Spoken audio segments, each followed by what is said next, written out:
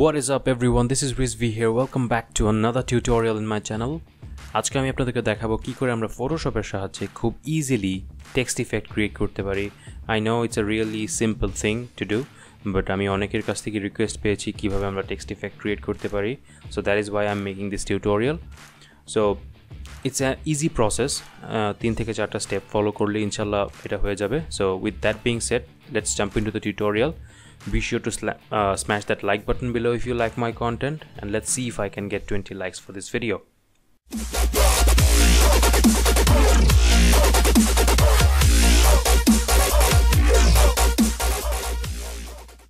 Okay, so we're now in Photoshop. আমরা এখন ফার্স্টে যেটা করব সেটা হচ্ছে আমরা নতুন একটা ডকুমেন্ট ক্রিয়েট করব with a width of 1920 and a height of 1080. And our resolution চাইলে 72/300 যেটা খুশি রাখতে পারি। and our background content এই টিউটোরিয়ালের জন্য হোয়াইট রাখছি। ওকে, নাম আপনারা চাইলে দিয়ে নিতে পারেন, ডাজন্ট ম্যাটার। সো আমরা ওকে প্রেস করলাম এবং একটা ব্যাকগ্রাউন্ড পেয়ে গেলাম। And then what I am going to do is আমি একটা নতুন লেয়ার নিব। লেয়ার নিয়ে আমি টেক্সট টুলটাকে ওপেন করব। অ্যান্ড আমি একটা আপনাদেরকে টিউটোরিয়াল দেখিয়েছিলাম যে বাংলা কী করে লিখতে হয় অভ্রর সাহায্যে।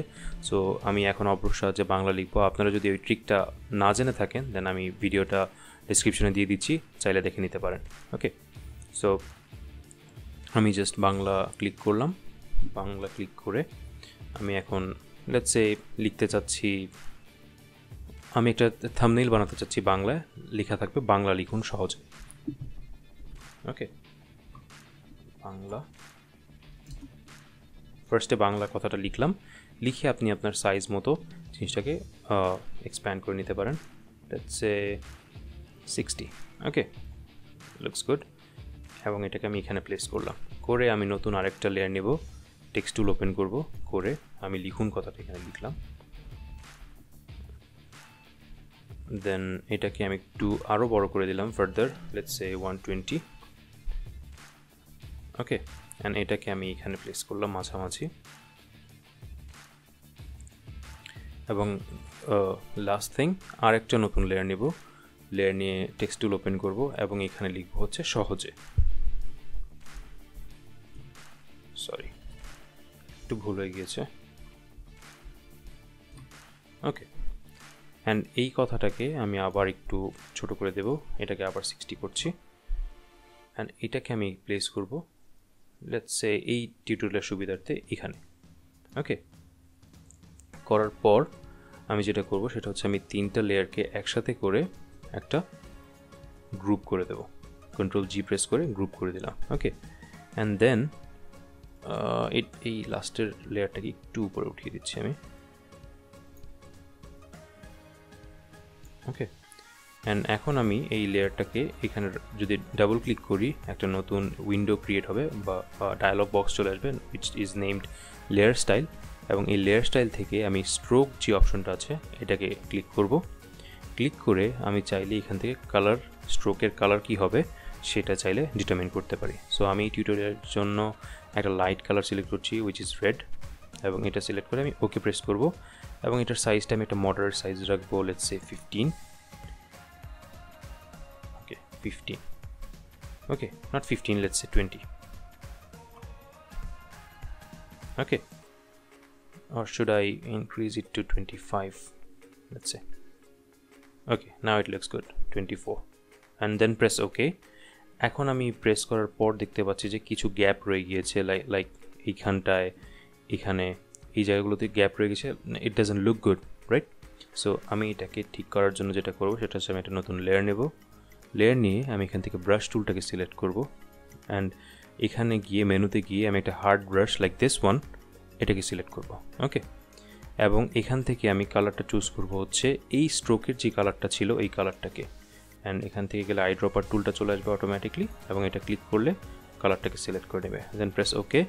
এবং আমি এখন এই গ্যাপগুলোতে ব্রাশটা এভাবে আস্তে আস্তে স্ট্রোক করব। ওকে, যেখানে যেখানে গ্যাপ আছে আমি সেই জায়গাগুলোতেই টাচ করছি। Okay, let's say this one, this place. Okay.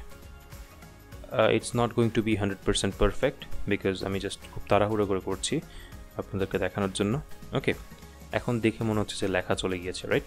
But আমি যদি এই লেয়ারটাকে ড্র্যাগ করে এই লেয়ারটা নিচে নিয়ে যাই, ওয়ালা, দেখতে পাচ্ছেন যে গ্যাপগুলো যে ছিল এই গ্যাপগুলো আর এখন দেখা যাচ্ছে না, রাইট?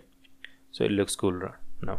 এখন আমি যেটা করব সেটা হচ্ছে এই দুটো এই গ্রুপটাকে এবং এই লেয়ারটাকে সিলেক্ট করে ফার্দার আরেকটা গ্রুপ করব, গ্রুপ 2, এবং এইটাকে আমি এখন কপি করব কন্ট্রোল জে প্রেস করে। ওকে, গ্রুপ 2 কপি হলো।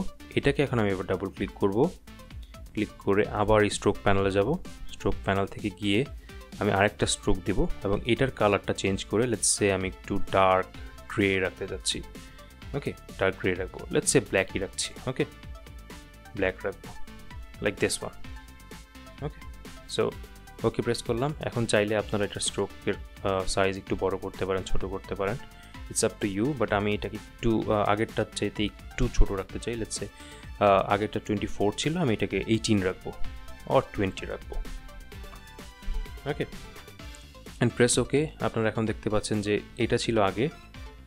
ওকে, এখন দেখতে এটা একটু ইন্টারেস্টিং বেশি লাগছে, রাইট?